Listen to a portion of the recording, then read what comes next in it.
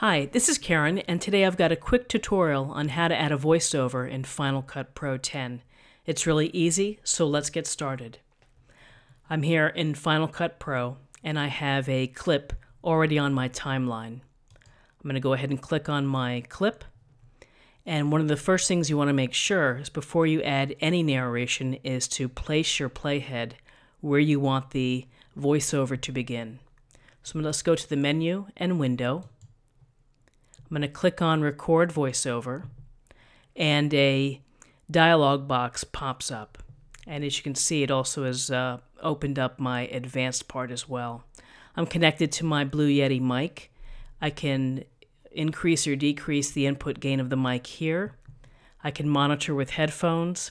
It gives me a countdown before I begin recording the narration, and a few other things here as well. So let's go ahead and start the narration.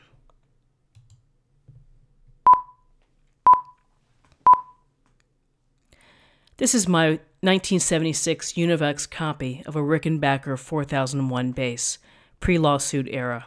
It's a stereo bass with toaster pickups, neck-through version with a double truss rod.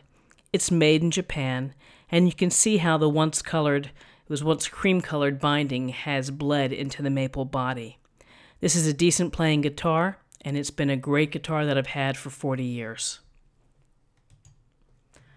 So there, I've made my narration, so let's go ahead and listen to that. This is my 1976 Univex copy of a Rickenbacker 4001 bass, pre-lawsuit era.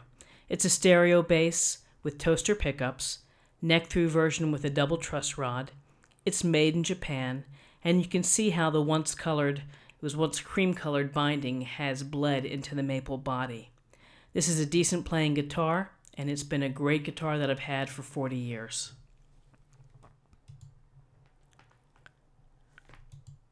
So I can do a few things with the narration. I can let it go and just finalize my video. But Final Cut Pro has this effects panel here, and there are a lot of presets for audio.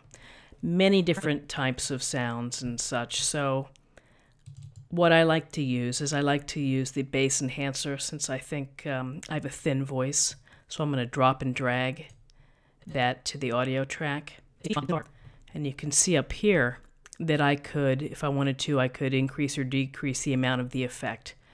I could change the volume and pan. I could also do additional equalization, some type of audio analysis. But honestly, for me, I think that the bass enhance would probably be enough. So let's go ahead and listen to it with the bass enhancer. This is my 1976 Univex copy of a Rickenbacker 4001 bass, pre-lawsuit era. It's a stereo bass with toaster pickups, neck-through version with a double truss rod. It's made in Japan, and you can see how the once cream-colored binding has bled into the maple body. This is a decent playing guitar, and it's been a great guitar that I've had for 40 years. There are a few more effects here that you might find helpful. Specifically, there's a voiceover enhancement effect, and I'll go ahead and drop that. And let's see where we can see that.